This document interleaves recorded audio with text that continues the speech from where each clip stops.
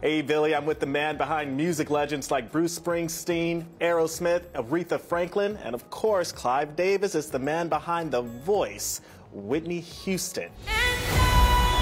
The greatest voice, the legendary singer. There's a boy I know.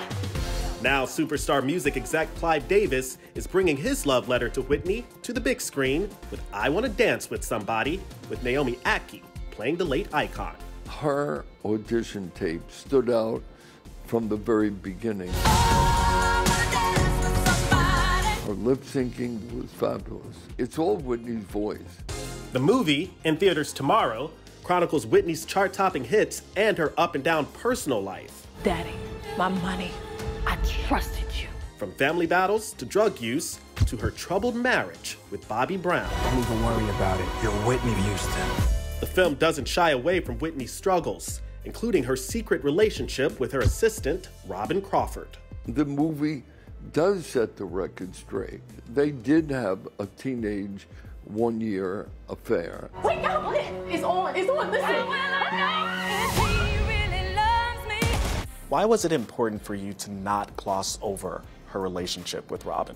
There have been so many articles that have attempted to trace her addiction to being a frustrated lesbian, that she never dated a man before she met Bobby, all of which was totally inaccurate. I know of several men that she dated before Bobby. I mean, she did see Jermaine Jackson for 2 years. Your music isn't black enough. Look, I don't know how to sing black and I don't know how to sing white either.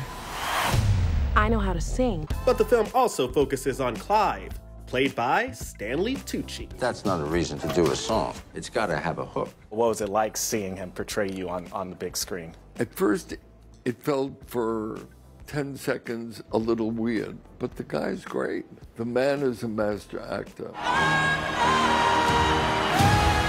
What is your favorite Whitney Houston performance? It would have to be the audition. It would have to be the first time I heard her sing The Greatest Love of All.